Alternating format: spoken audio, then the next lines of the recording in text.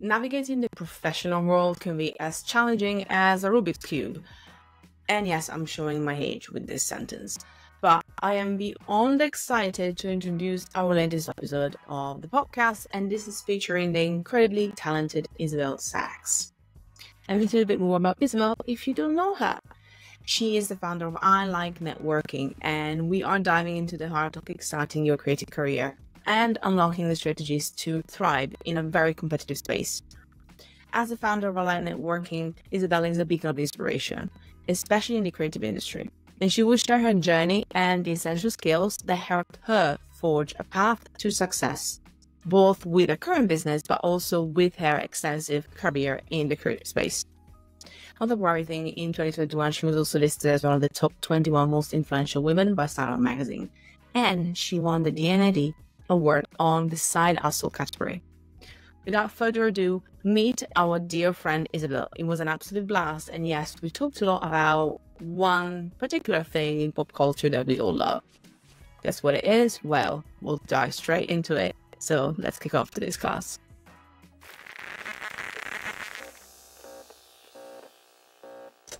Isabel, I have a confession to make, just to start off right. Okay. Go I on. am obsessed with the memes that cleverly, she knows what I'm talking about, Isabel and I Like Networking puts on Instagram to make sure that then people scroll through the opportunities. These are the little Twitter memes, which will be very relatable. If you go to Instagram, which you can find in the show notes or Instagram, you will find them. So my question is, this question is, how the hell do you find them? Do you actually have some time in your agenda that is like, make sure that you have enough funny Twitter relatable things that I can put on my memes, or they just kind of magically appear? What's the vibe? It's very important, memes, you know? So you know how people follow different things on Instagram? I guess some people follow fitness influencers, like whatever. I have the Ally Networking Instagram, which is like professional, and then my private Instagram, it's literally like 50 meme pages, like comedians and gossip about anything that's like Bravo shows. Because I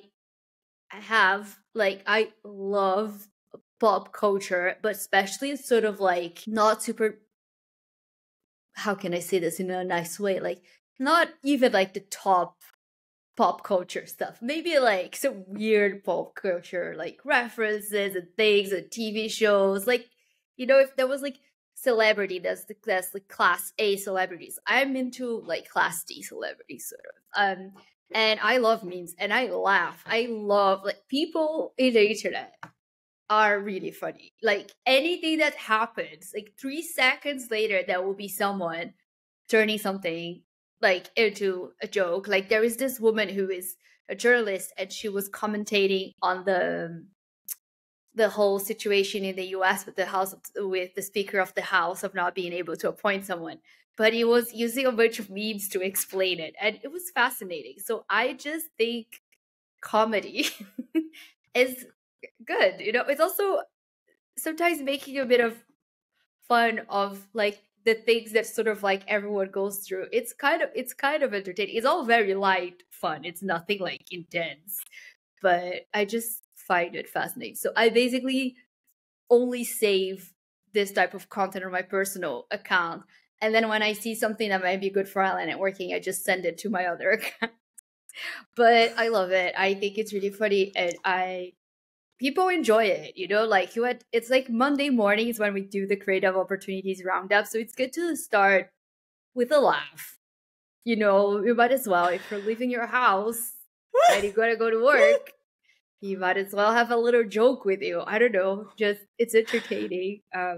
But yeah, my friends make really like every time I post anything of quality on my Instagram, they're like, stop that, where are the memes? And so they expect that from me at this point. So yeah, that's my thing.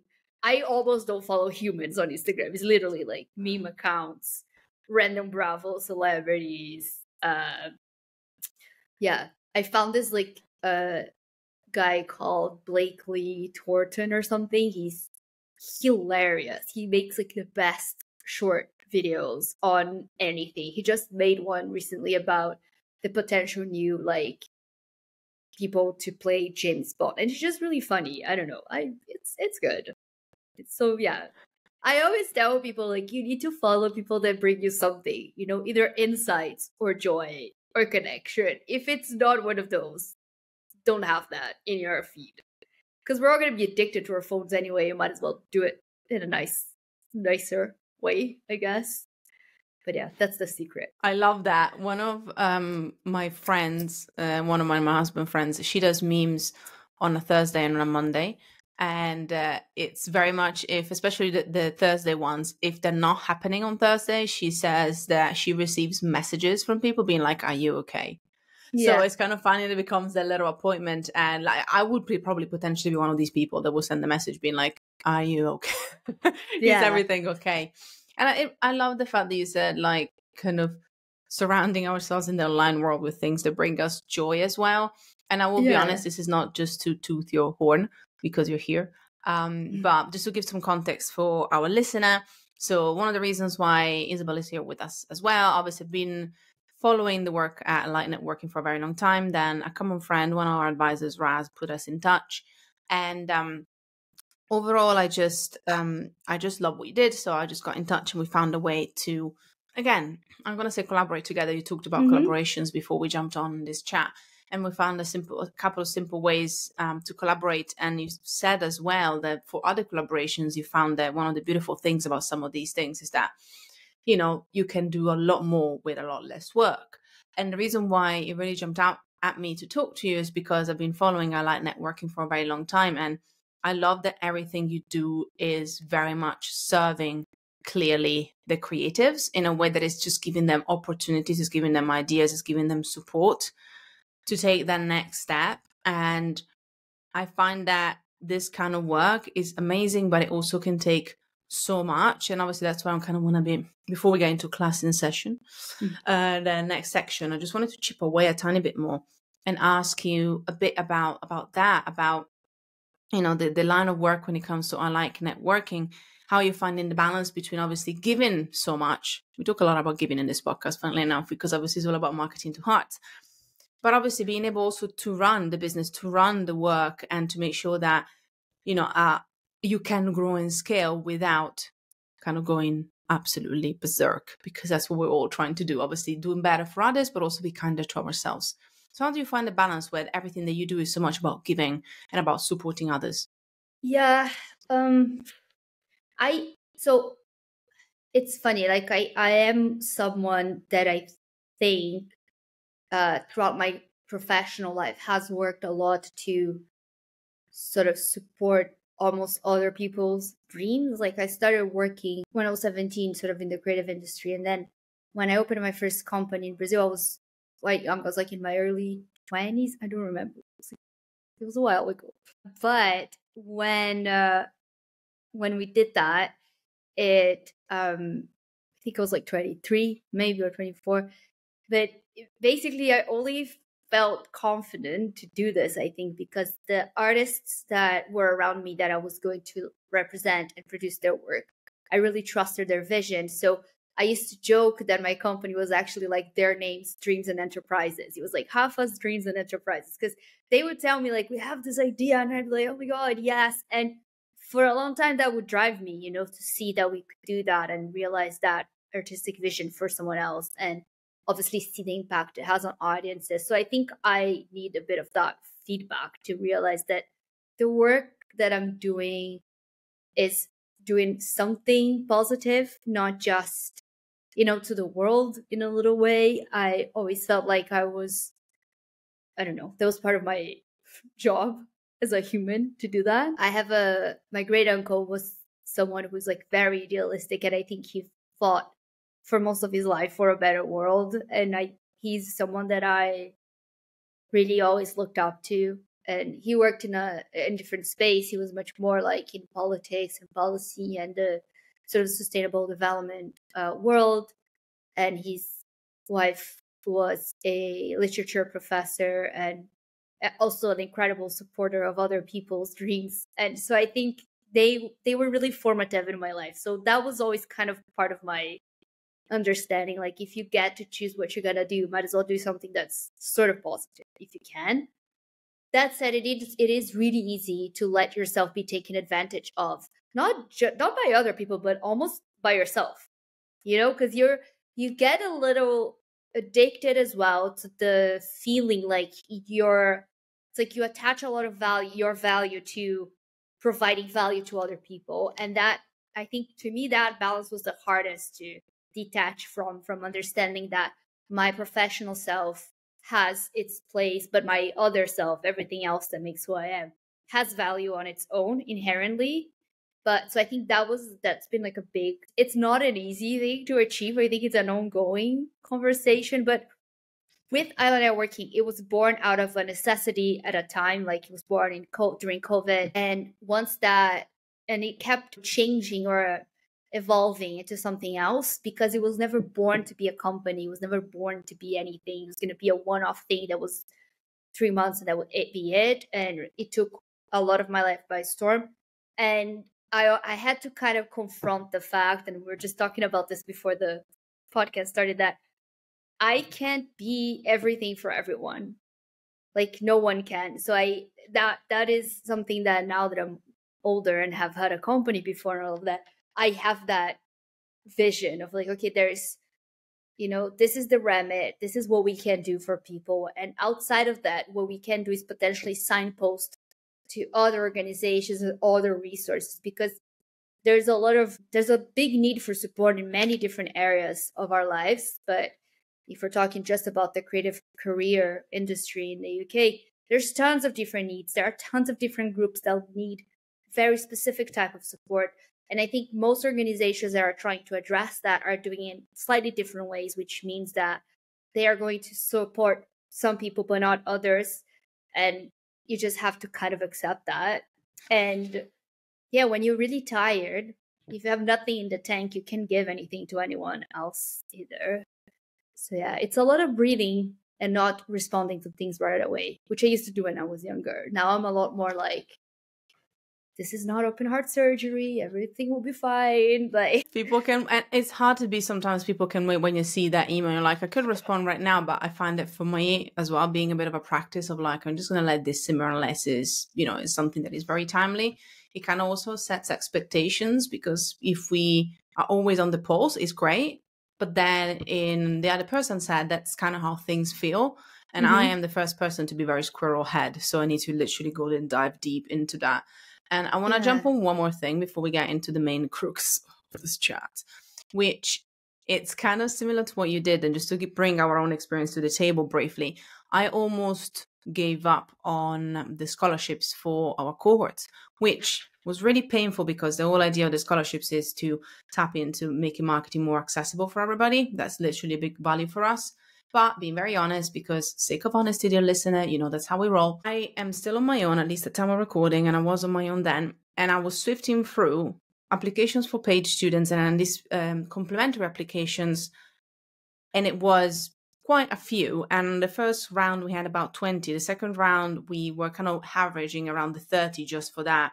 And I had to stop and be like, I genuinely can't do this, because I'm already doing all the calls for the other things. I had to vet. There's an extra element of vetting and understanding and identifying. And it was really painful, because I was like, I need to run this thing and I don't even have the time to look at everything that is coming my way. And so that's where I started, and to reach out to people, with a couple of alumni that came up first and other people as well, and we would love to give your community that aligns with our value, that have the needs that we need, some spots, if you can help us amplify it, and also just kind of helping us refine, the candidates together. And in different varieties and in different level of commitment. And I love what you said as well, is just understanding also what I really like when it comes to partnerships and collaboration is meeting people where they're at. If somebody's really busy, I'm like, okay, which kind of work can you do? And I can take on the rest. But even just offloading some of that work means that we were able to then continue this side of the business that I really wanted to have. And I wouldn't have been able to do it by myself. I wouldn't now I have 7 cohorts, and every single cohort had at least 50% of our students so far have been from scholarships, different types of scholarships, including the ones that we have with our partners. And that's amazing. And I wouldn't have been able to do that on my own. So sometimes it's that reminder that, as you say, And I love that you said that. It can get really addictive to give, because I see the experience that we have with our students, which I want to say, the lovely students that came from you, they all graduated. We have some lovely pictures. I'll send it to you later on. And they were super Yay. happy. And, then that's the thing, that we all feel happy. We see them making a difference. And sometimes it's hard to be like, okay, wait a second, but how can I make things smarter for myself? So thank you for mentioning that, because it's when you are naturally a giver, when you naturally want to make that difference, and people around you, as you say, inspired you to do that, it's almost half the battle not to kind of go back to that too. With that in mind, I actually wanted to get into the class in session, and I wanted to focus on one area that for me is really important to talk about at the beginning of 2024, at time of coming out. That's when it's going to come out, because I don't think, putting my predictive hat on, Isabel, I got plenty. I don't think the things are going to change as much when it comes to people finding new opportunity to get into the creative space. Yeah. I personally have found, so I want to set the scene, so I would like to ask your opinion on this. I personally have found that just working with some of our students that are looking for a career in marketing, and also changing jobs as well, with a couple of those as well, that has been really, really tough and really overwhelming. And I wanted to hear from another community, which is much bigger than ours, what has also been some of the feedback that you have gotten from your own community, just to set the scene about some of the things that we can teach them and help them with when it comes to breaking into this space and industry if you're just starting out. Yeah, well, I literally posted about this, I think, on LinkedIn maybe a few weeks ago. So when this comes out, it's going to be a few months ago. But it's very tricky, because when people say the creative industries in the UK, it also involves things like IT, tech, software. Like, it's a very big beast that have very different types of companies.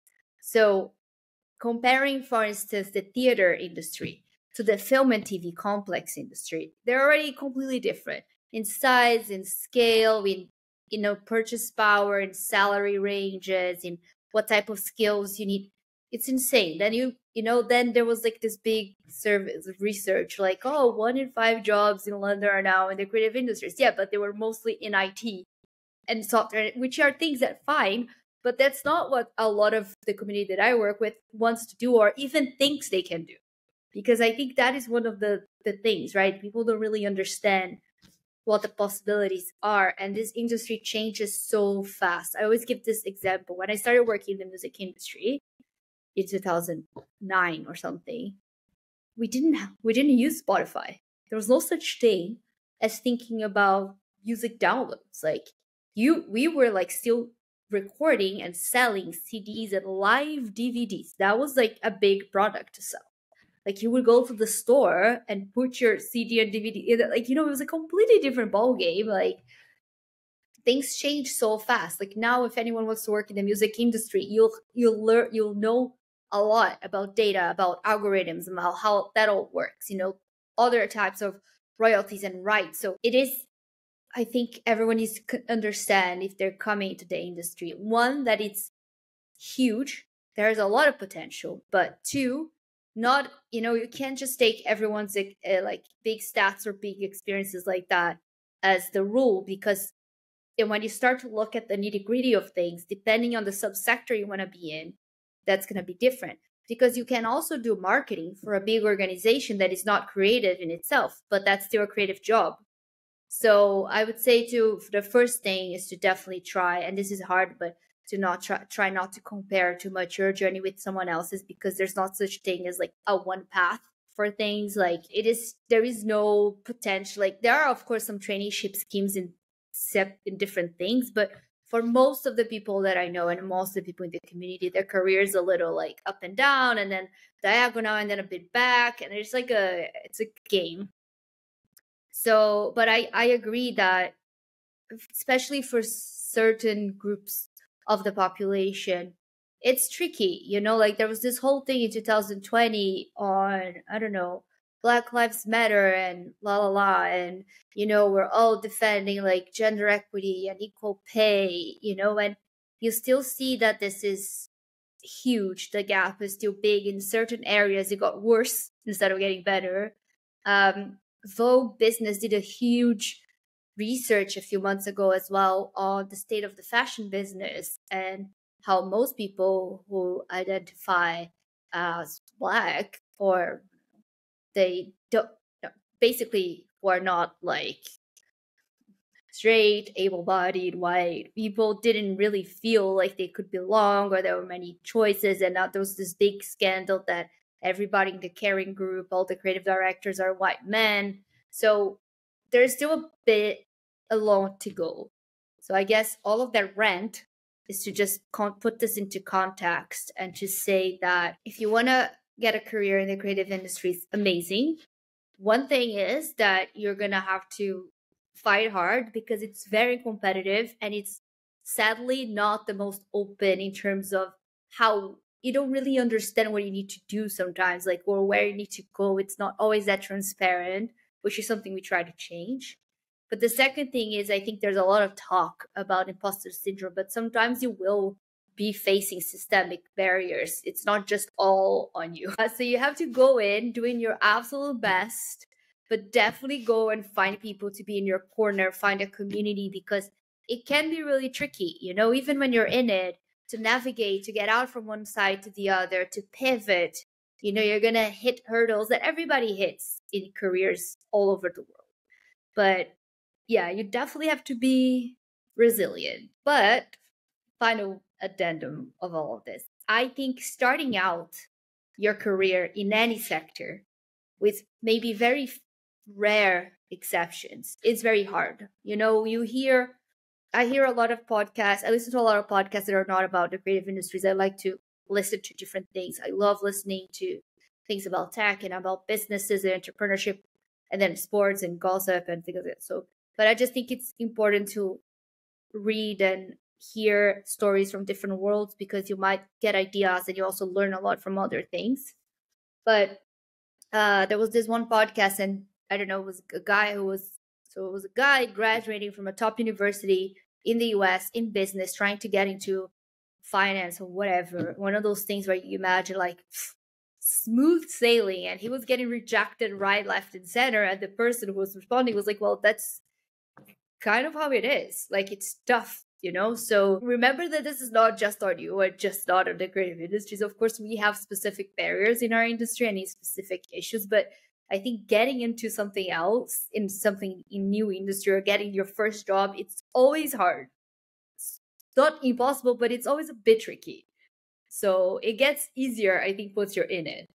But yeah, you gotta push a bit. So breathe in and go on. I love that. And one of the things that really resonates with me, looking at having been in marketing for 15 years, is how much things have changed and continuously change. And also that can feel sometimes the hurdle of being, you know, do I know enough, or is this where I want to go when things change, skill sets, needs, and things like that. And it's really funny because you made me think about the fact that so as some of the dear listeners that have been quite loyal will know, I used to be a music journalist, but also I started as a music PR, like an internship. And I remember that the most cutting edge thing in 2011, everybody, was sending SoundCloud samples to the magazines instead of sending the actual CDs. That was cutting edge. So just to give an idea, and now we're looking at things that were like, for any kind of creative industry, as you say, the skill sets are different and the priorities are different and the needs are different. But this is why I guess I wanted to go into the class in session with this. So thank you so much for all of the nuggets as well. And I wanted to ask you, we're going to give you 1 minute. I know. What is the one thing that you can teach our students or listeners in 1 minute or so when it comes to, once again, breaking into or just kind of working inside the creative industry? One thing that they can think about, as well as all the wonderful things that you said already before. Well, the one thing that I think maybe I can teach, but also that everyone should have, in my opinion, is the most important thing to define if you're going to succeed or not. One of the most important things is proactiveness and showing that. And I think that is a really important skill to have in life for anything you're going to do. Do I have to explain how? You tell me. I love that. And yes, we can go to the follow-up bit. Follow-up bit. Love that. Yeah, can you give us maybe a couple of examples that you would think like that you've seen that you count as that proactiveness? Because I know there are so many. Yeah, I think it really, I've seen, I mean, I am from Brazil, so and my family is very mixed, but like in terms of nationalities and backgrounds, whoops. So everyone was, a lot of people were raised in slightly different ways, but I was really brought up to realize, to learn that you sort of have to make your own path. And when I was starting out in my career, I didn't know anything. I remember I had this boss, and she told me like, "Oh, someone is producing this, I don't know, theater production, etc. Do you want to go be the assistant producer?" And I said, "Oh, I've only been like production assistant and blah blah blah. I have never been like the most important like on set producer." She's like, "You're never gonna learn unless you try it. So you're gonna f up, but you have to be confident that you can then address what you f up and still make it happen in the rest. Like, so just go and figure it out." And that was an amazing thing because I was petrified, but I was just doing it and I was moving. And I think this is very important. Being proactive is about trying to find solutions to problems like on your own and understanding that you can find solutions. But sometimes the solution is not all depending on you. And I think this is really key. Sometimes the solution is like calling someone, asking for like advice, like figuring out, like going and Googling like a YouTube tutorial, like figuring a few things out. But if you show to anyone you're working with that you can problem solve on the go, that you can figure things out for yourself up to a limit, and then you maybe have to show this to them, you're gonna be like so much better, I guess, of the competition. Because first, it's really great when we figure things out for ourselves. Like it is, especially when I was starting out, I would feel so proud when I managed a big problem. I would be like, "Oh my God, I solved this," like, or I figured this out, like whatever it was. It was really exciting. Gives you a lot of confidence as well. So I think it works in many ways. And depending on where you grew up or what type of, education system you have, because I've seen this be quite different, and also what type of boss you've had before. Maybe you have been told to not even try. But in my opinion, once you try to figure out problems and you are proactive around finding solutions to things, and that's your first question. When you see a problem and something goes out wrong, instead of saying, "Oh my God, who's at blame?" or "Are they gonna blame me?" just think about like, how can I solve this? Or like, how can I get the closest to a solution? Because it's all you can do, really, right? Like pointing to people and saying what the problem is doesn't help anyone, especially when you're like, I worked a lot in live events, so you don't have time to do that. You need to figure that out right now. So it was a really good experience, terrifying, but yeah, when you're on the goal, it was really good. So I'd say do that. You can do that in your life, in your day-to-day life, with things like, I don't know, you really want to, I don't know, build like buy this new furniture and you don't know you're going to be able to assemble it yourself. Try. If you can't at all, then you call someone, but like do your best, like learn how to do this, because we learn how to do things on our own all the time. Like when you first get your first flat that you share with a friend, you're learning a lot of things. You're figuring it out usually on your own. Like the first time you do your laundry all on your own when you're like, I don't know how years old. So all those things are important for you. It's just we need to apply the same for our careers. So I'd say that is a really good skill to have. And especially if you're an entrepreneur or you're a freelancer, this is like life or death, for your business. I love that. It reminds me of an example that I think we've already made on the pod. So that I think is so great. And sometimes it's similar but different. On top of the proactiveness, which also comes with time, because then you get more confidence to try and solve other problems that maybe you didn't even think you could before.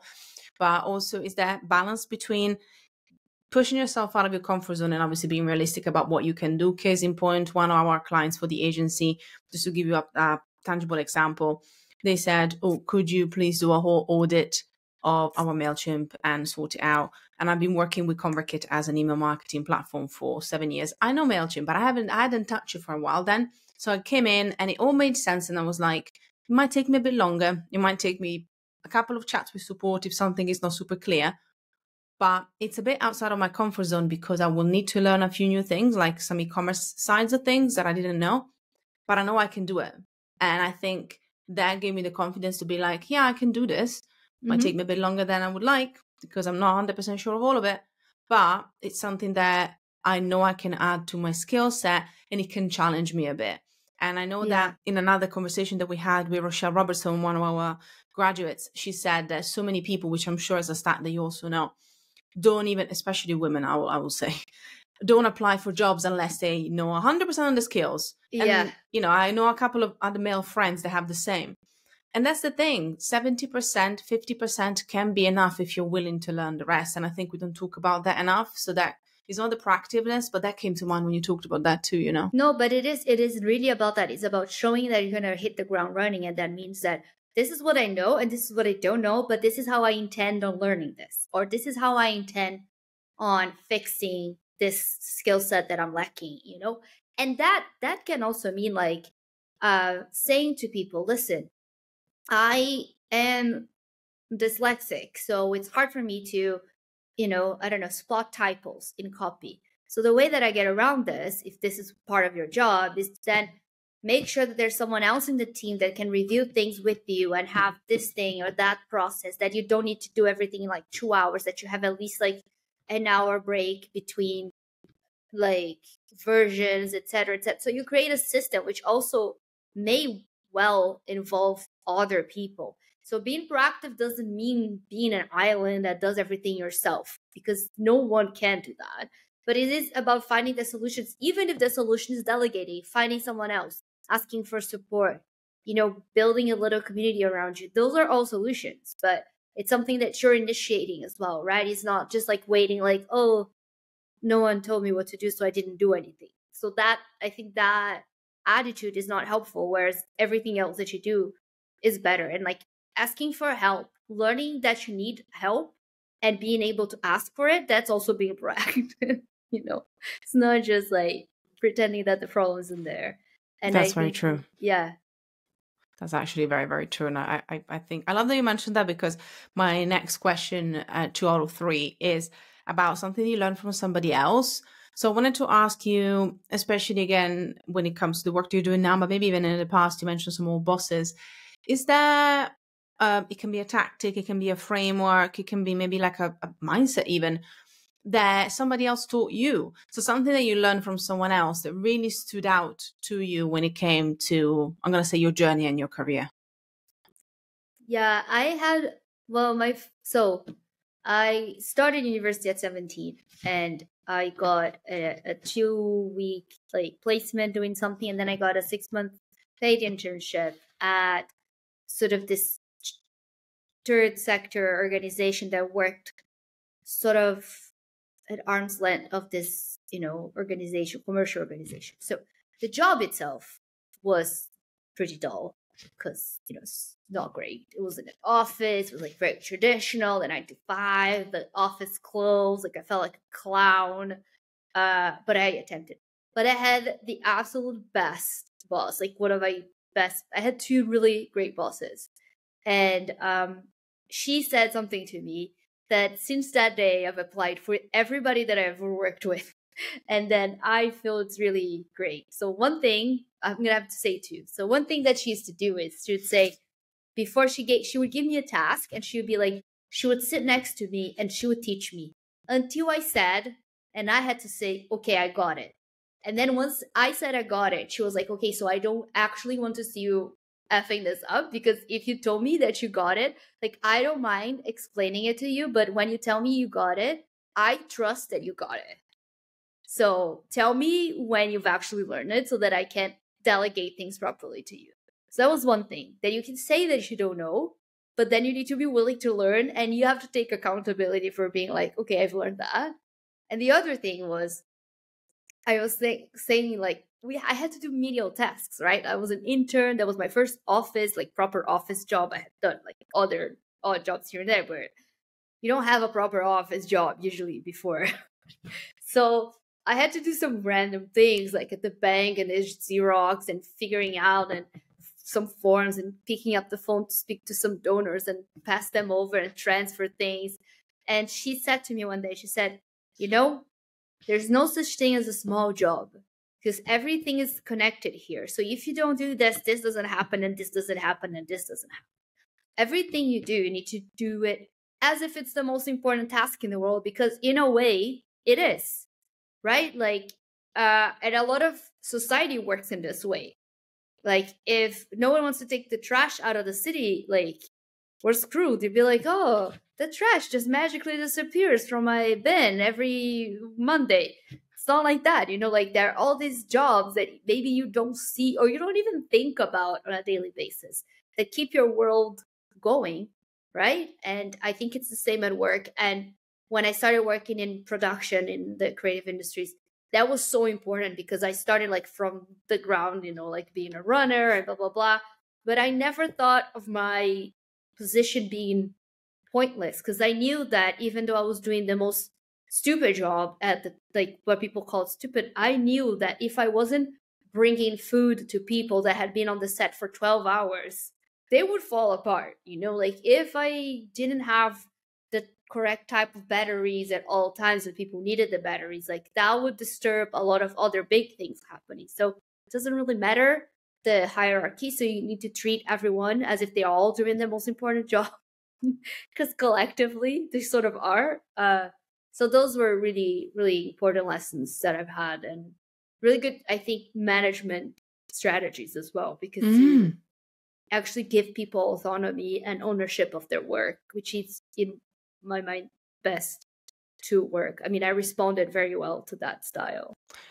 Especially from a delegation piece, we don't talk about that enough, like the way of delegating and then the feedback loop and giving the confidence and kind of giving them the responsibility in a way of being like, now you are the person that can take this on because you feel like you understand what you need to do next. And sometimes we don't think about that. We don't even check if, not often, but I've had in the past managers or people talking to me and I had to realize that I had to tell them, have you asked this person if they know what they're doing? Have you asked them if they know how to use this tool? Yeah. And there's that assumption as well, which is kind of like a knowledge gap that we have. And the final thing I want to say before I get to the next question is that you made me smile when you talked about the smaller jobs. And I remember that one of the things that this is a very UK thing, but I used to work for Nando's. So I don't know if you know. The chicken. So when I came to the UK, I was working for Nando's as I was pursuing my dream of becoming a music journalist. And people were like, how can you be so excited about delivering this chicken? I was like, it's my job. I get paid to do this. Yeah. I am going to deliver the happiness of the chicken to everybody who wants it. So I very much, that has been kind of weirdly ingrained to me from a very, very long time, because I also knew what the end goal was. And even if it was a means to an end, I was like, this is still making a difference and it's still making people's bellies happy. So I love that you mentioned that as well. And you also learn new skills. You learn different things. Like you always learn something from those experiences. So everyone has worked a little bit in, a lot of us have worked a little bit here and there, like retail or catering, all these odd jobs. But you learn a lot from it. You learn about communication and organization and blah, blah, blah, and being on time and, connecting with other colleagues, all of those things that kind of make up afterwards how you work as well. And also what type of work you want to do or not do, Very true. If you want to interact with people, if actually interacting with people is not something that speaks to you, I think you don't know until you try. And I love that. You talked about learning. I'm going to flip it on its head. What is something that you unlearned recently, Isabel? And how did it improve either your life or your work? Unlearned. Life or work? What would that be? Oh, that's hard. I'm trying to learn so many things. I guess the main thing that I've been trying to unlearn for most of my life is about it's about like relationship with my body and what it is that I put, like how much attention it has. Of course, I was a very sick kid. I have some weird like health conditions, and then by the age of 15, 16 I developed anorexia, and so I'm not gonna say anything like that I think it's going to worry anyone, or like, what do you call this, like Trigger, right? anyone. Yeah. So but if you want to put a warning, you can. But it's not, I don't, in my experience in anorexia wasn't like, oh, and then I had help and then I got healthy and then I never worried about it again, you know. It has been very much up and down, up and down. And then in a few years ago I did this new coaching program and it's been really great. But it is something that I think in the past year is something that I've become a lot better with, of being like, okay, like, you know, not, because it's very easy for you when you're stressed to put all that stress and like try to control what you can control using your body, like trying to then control your body. And my body doesn't like control, especially not, it gets sick a lot and I'm allergic to many things. So I get like reactions out of the blue and I don't know what I'm reacting to. So like it's super annoying for most people around me. But it's about like seeing that like, okay, this doesn't mean that my body's disgusting or that I am fragile or that, you know, my health sucks and like, and my body sucks and everything sucks at night, you know, like it's removing a bit the value of that, of like, it has these conditions and that's just the way it is. But that's a big thing. I think anyone that has ever dealt with any type of chronic disease will probably, well, I don't know, but might identify a bit with that, of like always having that sort of the back of their mind and like trying to change the dialogue that you have with yourself and how that impacts or doesn't impact your life on a day-to-day basis. But that's the first thing I thought of. I don't know. Maybe not as helpful to everybody, but No, I think it's super helpful, and thank you so much for sharing. It's good actually for people, as you say, we don't know who's going to resonate with, but it will resonate with some people. And all of these things, our relationship with our mind, our body, my relationship with my mind has always been something at the back of my head, pun intended. You know, they affect also how we show up on the day to day, the confidence, the energy that we have in so many ways. So because it's how we talk to ourselves. And that conversation is one of the gazillion conversations that we have. So it's super relevant. And thank you so much for sharing that as well, because even talking about it and voicing it can be good, but also, you know, even in the catharsis of it, it's still going back to it. So that's a great thing to, I find personally as well, some of these things we are constantly, as you say, unlearning and finding new ways to unlearn and then kind of catching ourselves.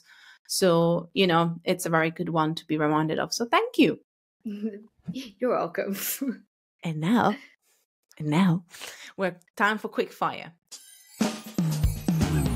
So we got classing session is over. It's quick fire. I'm going to give you options of a few things, and you're going to have to choose which one to keep with the this or that. Are we ready? Okay. Yeah. I already know the first one. Actually, I don't, but I think I do. Spotify playlist or podcast? Spotify playlist. Okay, I knew that one. Voice note or text? Voice note. Nice. Carousels or reels? To create or to see? Good point. Let's go with to create first. To create, carousels for sure. Which I think I knew. To consume? If it's comedy, reels are really good.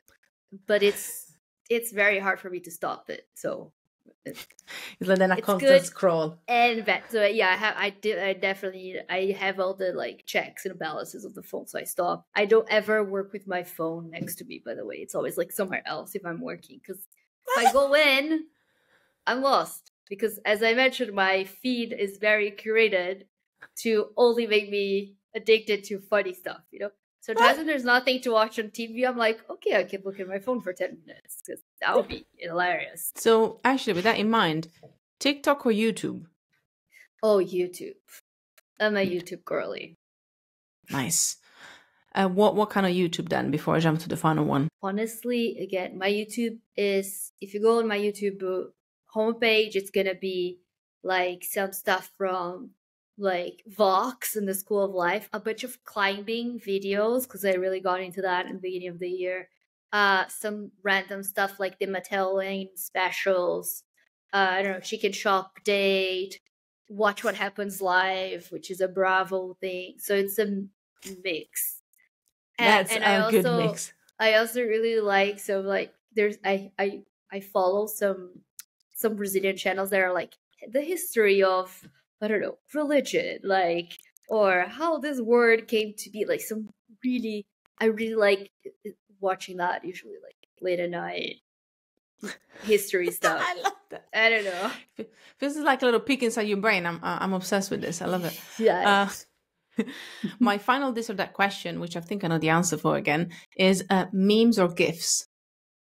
Oh no, that is so hard. That's like choosing between my babies. But I'm gonna say, but I'm gonna say memes. I'm gonna say memes. I still think the word, like the written word, has, in the way it's used, has more impact, and I think it's also really hard to do. It's really hard to be that expressive and that funny in such short sentences. True. So true. Actually, it's a bigger challenge. I like that. Isabel, thank you so much. Before I let you tell us a bit more about where the people can find out more about you, I'm going to ask you one more question, and this is power. I'm going to give you power. Okay, Isabel, okay. you currently have the power to broadcast one message onto everybody's phone. And if you did that, what would that message say? Like random people, or like anyone. Everybody. Literally everybody. I literally tell everyone to go out and go meet someone for a coffee, face to face, like for a bit. I feel like we've been losing a lot of connection. Forget that people are people, and just go do that. Go connect with someone. Oh, I think it's a good networking strategy, like for network branding messaging. But I really do think that, like, when you get out of your own head a little bit, talk to someone, just do that. Just don't watch Friends. Like, go and see a friend. It's better for you. I love that. That's actually a good one. I love that. Isabel, thank you so much. Thank you, obviously, again, for all the work that you do. Thank you so much for Thank you for somehow having me. being This willing was to really enter my fun. world. This was difficult. That's the thing. You did great. There is honestly no expectation. It's all about coming in and sharing whatever comes into that beautiful head, which worked really well. If people want to find out more about you and Ally Networking, remind them again where they should go. So Networking is a career platform. We have our website, so it's networking.uk. Over there, you'll find links to all of our socials. Our newsletter is, I think, the best way to be in touch with us directly, is where we send the most amount of stuff. And we're going to have some updates there soon as well. So, and then we have our Instagram account, which is the most active of our social media. And it's with the memes. at Ally Networking with the memes. And yeah, you get to see a little bit of my amazing meme selection. If I could, I would just post memes all day, but that's not very helpful. So maybe a second account one day. Yeah. So that's where you can find me. And if you go to Ally Networking, we also have our LinkedIn page, and then you can find my my normal LinkedIn page as Isabel Sachs. And if you want to reach out there, I usually write about the issues in diversity and inclusion and access in the creative industries, and sometimes some other fun stuff as well, but I talk a lot about that. So yeah, you can come connect with me over there if you so wish to network more. I love that. Well, thank you so much, Isabel. And one more time, dear listener, thank you. Please remember to be kind to yourself and others. And remember, yes, I know that true marketing speaks to hearts, not just minds. And until next time, class dismissed.